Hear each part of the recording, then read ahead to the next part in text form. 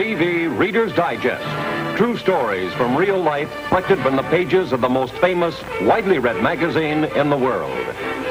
Ordeal at Yuba Gap. The crisis that overtook the city of San Francisco streamliner to become the greatest drama of the snow since the famed tragedy at Donner Pass. 6 hours of surgery.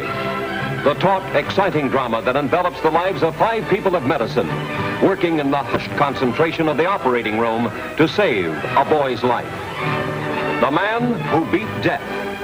The warm, moving, personal story of tennis champion Billy Talbot and his valiant uphill battle to victory over diabetes. The secret weapon of Joe Smith. The classic story of the United Nations and how one reporter proved to the Soviets that the pen is mightier than the sword. My First Bullfight. The amusing and highly exciting story behind America's Toreador, Sidney Franklin's climb to fame and fortune as Brooklyn's first matador. Your favorite stories brought to life on TV Reader's Digest.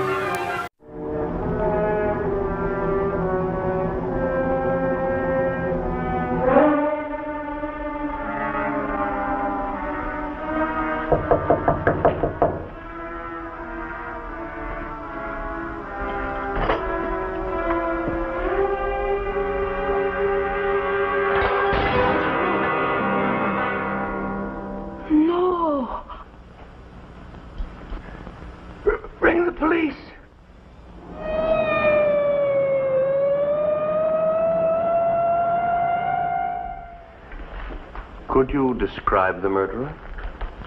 Well, he was a big man, Inspector. I think he wore a dark overcoat. I can't remember. It all happened so fast. Do you recall if that window was open? Oh, the window? Yes. I remember when I came home, I unlocked and opened it. It was a warm night. There are heavy vines up the wall to the windowsill, Inspector.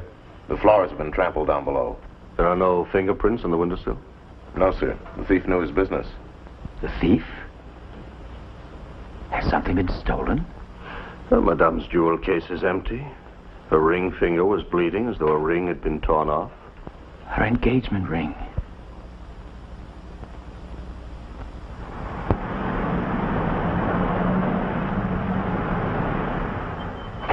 Inspector Renaud will be pleased to see you, Monsieur Boyval. But I will not be pleased to see Renaud. Not pleased at all. My wife has been in her grave for 2 weeks and still no news of a murderer. Well, monsieur, we are doing our best. You are doing nothing. You haven't a solitary clue. I am calling on the prefect this morning and asking him to relieve you of this case.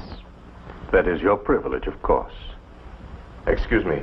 The prefect has been summoned by the President of the Senate. He asked if Monsieur Boyval would be good enough to wait a few minutes. Oh, well, my office is at your service, Monsieur.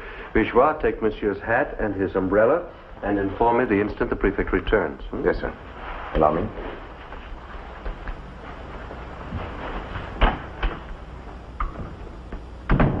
Can't understand it.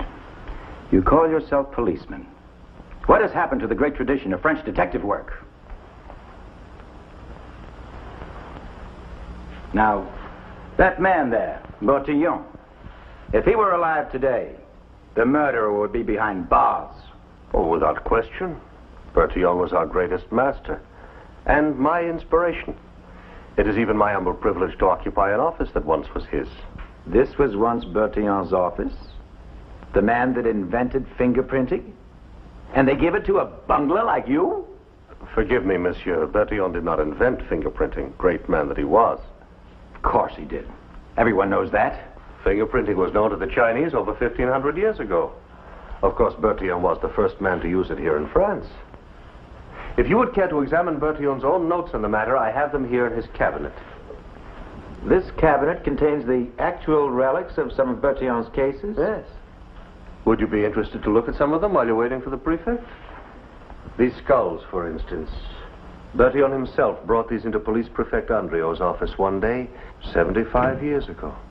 Who are you? Alphonse Bertillon, applicant for the position of clerk. Oh, yes, recommended by Senator Ledoux.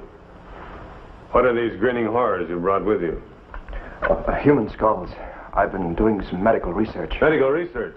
Are you interested in police work, young man? Or distributing pills? Oh, police work, sir. I've developed a method of identifying criminals. You see, I've classified the 222 bones of the human skeleton and discovered that the measurements of no two human beings are exactly alike. Now, you take these skulls. You take them, young man, and report to the chief file clerk. Don't waste my time. We have a system of identification. But an unreliable one. What? Criminals are identified only by written description. Now, if a thief changes his name or alters his appearance slightly by a new scar or a missing tooth, he's booked as a new offender. Of all the impudence. You apply for a job as a 10-franc clerk and you start to reorganize my department. I humbly apologize. I meant no offense. It's only that I'm so sure that anthropometry... That what? Anthropometry. That's what I call my system of scientific identification. I can think of shorter names to call it, certain of which might apply to its inventor. If your sponsor did not have such powerful influence, I can't refuse his request to employ you, Bertillon, but I can discharge you for cause. Remember that. Now, you take those bones to the basement, bury them in the trash bin, and your theories on top of them, and climb up on your clerk stool.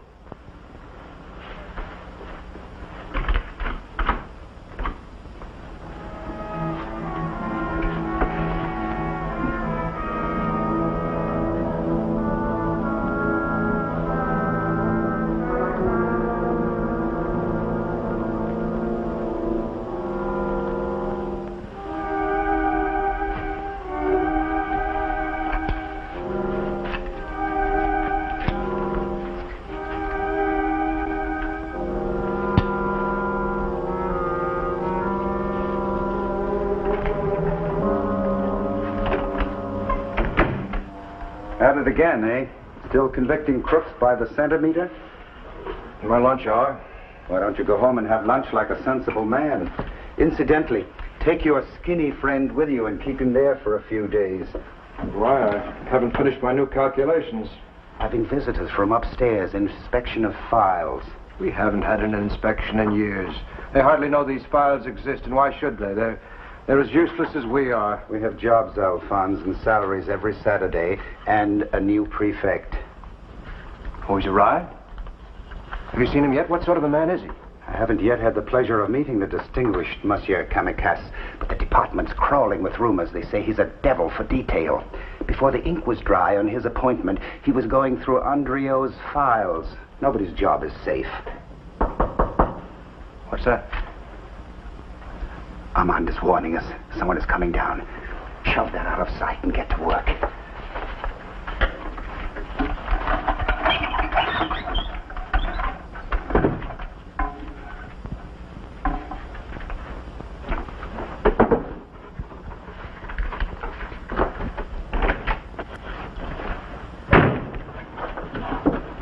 It seems my inspection is no surprise. I wish this bureau could read the criminal mind as well as it does mine. So, these are the identification files? Yes, Monsieur Kamikaze. You're the chief clerk? Yes, sir. This room's a disgrace. Yes, sir. We were going to have house cleaning, sir. I shouldn't look in there. So, there's a skeleton in the chief clerk's closet. It's not mine, sir. It's his. Yours? Yes, sir. And you must be the Bertillon who wrote the report I read in Andreo's files on some strange measurement system. Anthropometry. Yes, sir, I wrote it. In government ink, on government paper, and government time. Well... Young man, I can't waste this department's budget that way. I warned him, sir. Kindly allow me to warn him. Perhaps it will have more effect. Your report describes the present identification files as unreliable and virtually useless. Well, I agree, Bertillon, emphatically. While your system, at least, is original. But no trap is any good until it has caught some mice. How long would it take to test yours? Could you allow me 3 months? Very well. If in 3 months you have convicted one criminal repeater, I will give your, what do you call it? Anthropometry, a full-scale trial. If it fails... Oh, it won't fail. I'd stake my life on it. All right, hold it motionless, please.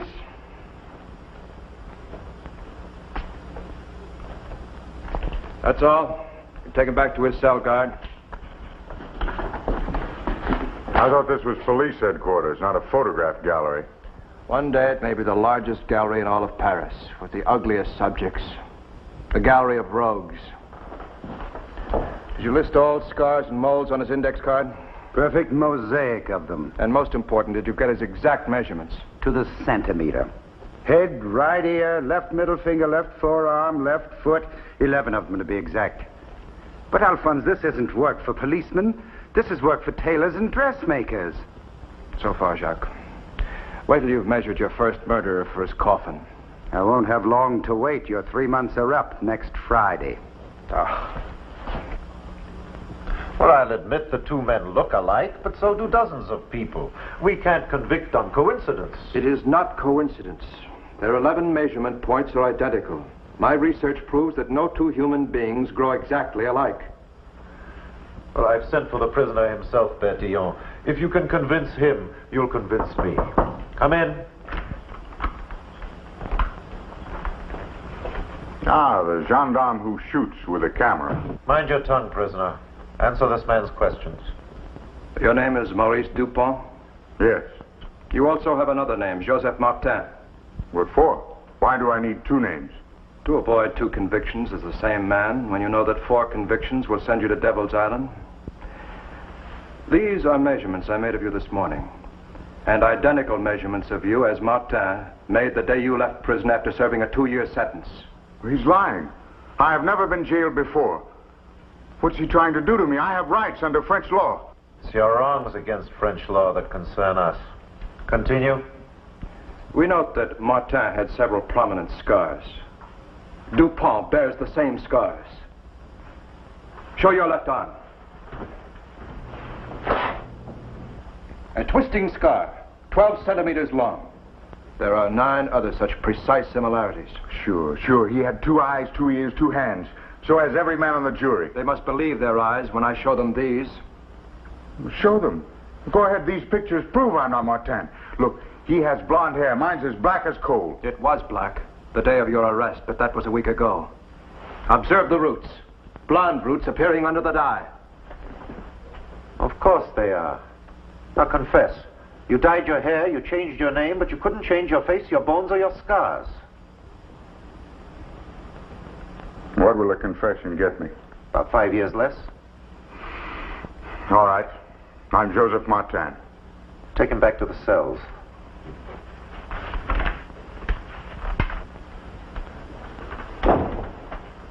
Well, a good beginning, young man. If your system meets every test as it has met this one, we shall have to give up being policemen and become scientists.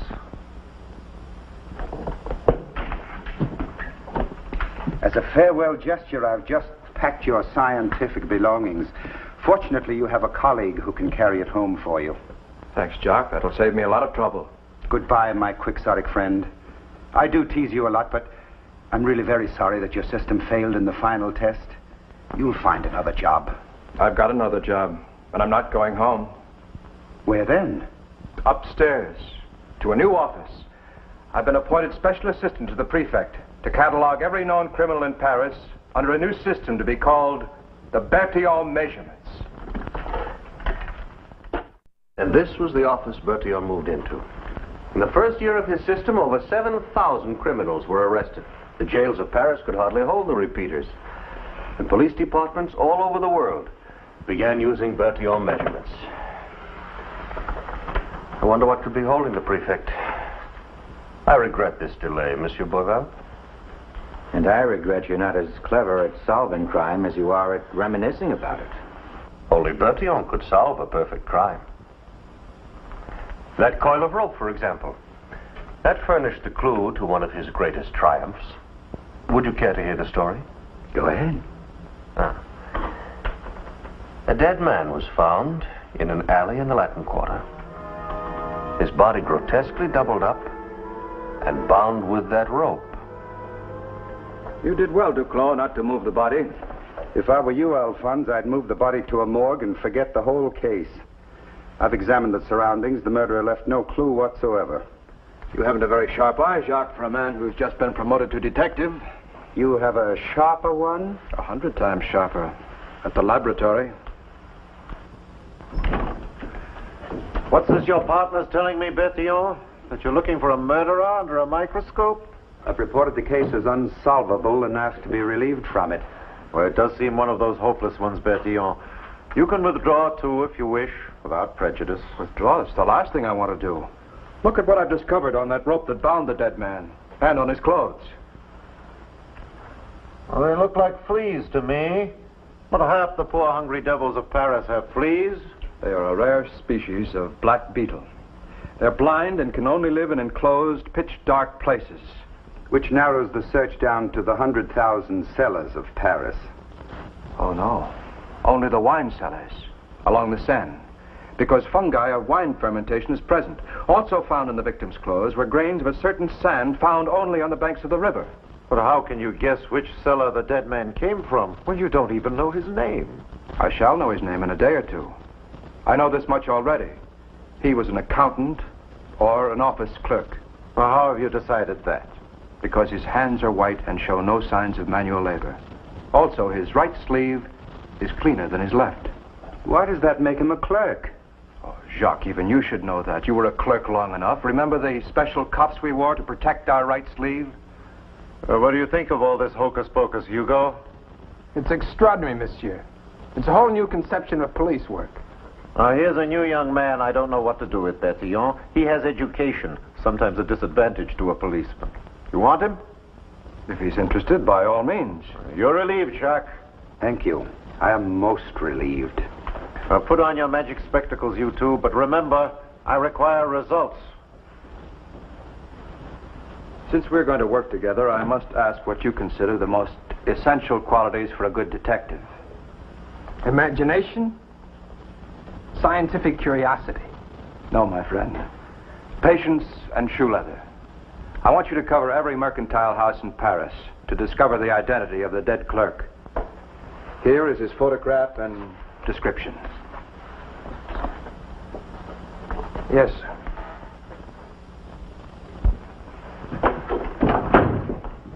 I've traced him, the dead bookkeeper. His name is Charles Taillier, and he's been missing from his desk at the Vitre Importing Company for over a week.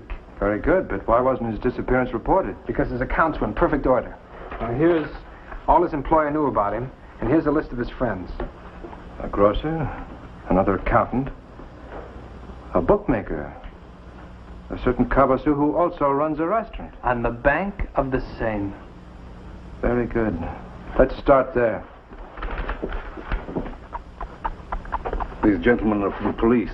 They tell me Tellier has been murdered. Tell me, Cabassou, have you a wine cellar under the cafe here? A cellar? Unfortunately, no. We have a poor situation, no equipment. Will you do me a favor? Will you make brief notes on everything you know about your good friend Taillier? By all means.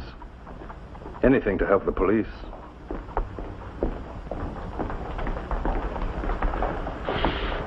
What do you make of it? A cafe without a wine cellar? Almost unheard of. Hugo, find out who built this place and if the plans still exist.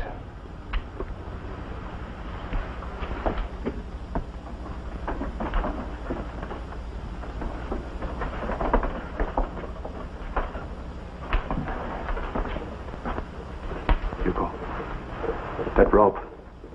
Got a sample of it.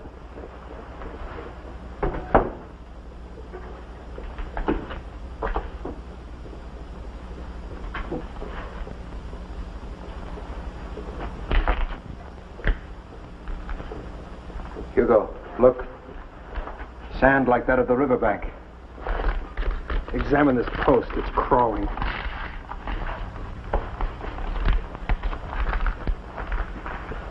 Oh. Tiny blind beetles. Scrape some of them off, Hugo.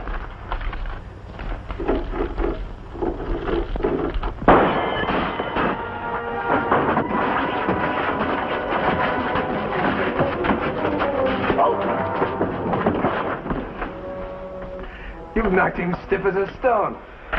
You've learned a great lesson tonight, Hugo. Science can never completely replace the policeman's billy. If I may presume to interrupt the two scientific detectives. Oh, certainly, Jacques. Your solution of the Tellier case has caused comment even in New York. You're becoming a famous man. Some clippings came in I thought you might like to see. Oh, thank you, Jacques. What's this? Oh, just a report from an American prison called Leavenworth. Bertillon measurements discredited. That's impossible. Convict meets his Bertillon twin, both serving life in the same penitentiary. Leavenworth convicts Will West and William West have no blood relationship, yet their Bertillon measurements are identical in 7 of 11 points. The other points differed only insignificantly. Of course, it's the exception that proves the rule. The prefect was most interested. I just thought I'd pass it along. Thank you, Jacques. He couldn't wait. No, Jacques did right to bring it to me. I couldn't sleep if I thought my system might condemn men. It says the two men were not alike in one respect. Their fingerprints. How is that? I've been studying fingerprints for quite some time. From now on, I think we should include them in on the measurement cards. But her fingerprints never alike. Seemingly not. The Chinese used thumbprint identification over 1,500 years ago because they were never able to find two the same. The London police have been trying it out lately. The difficulty has been to produce clear impressions of fingerprints left at the scene of the crime. I've been experimenting with a special powder. We're tested on a very next case. The dead butler evidently was surprised in the kitchen and then retreated to this room under attack from the murderer. Or a blow in the head with some heavy object finished him. There's fragments of glass in the head wound. Oh, he was struck with this decanter. Don't touch it. Try our powder for the first time. Oh, Hugo, since nothing was stolen, I want you to find out from the other servants if this man had any private feuds or personal enemies.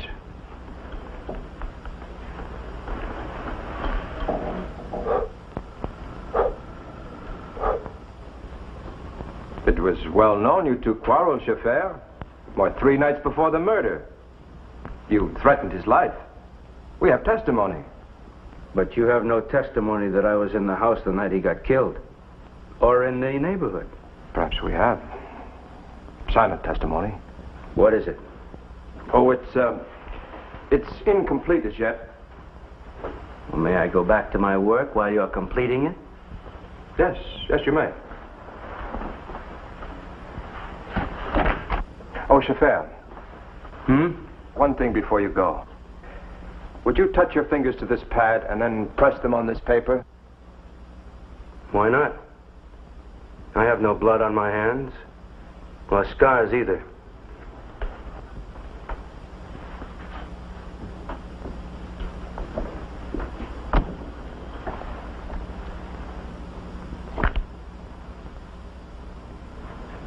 This is the silent testimony that Bertillon took that day from Antoine Scheffer. The first man ever condemned to death in France on fingerprint evidence. The prefect has arrived? He's on his way upstairs. Ah, good. Oh, Monsieur Boival's hat and umbrella. Yes, sir. After hearing about these solved riddles, I regret more than ever that Bertillon is not alive today. His methods are still alive, monsieur. We use them.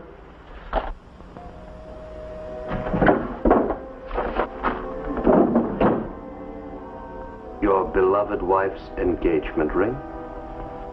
We dug it up out of the rose garden, wrapped in oil silk with the other jewels. It came off with some difficulty. You remember her ring finger was bruised and bloody? In order to remove it, you had to grasp it firmly. So firmly that the print of your index finger was clearly impressed on the ring.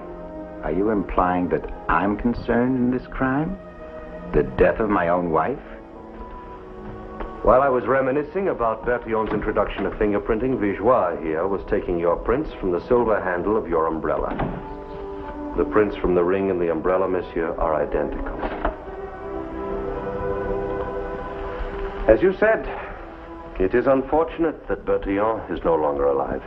Unfortunate for you, monsieur, that he ever lived.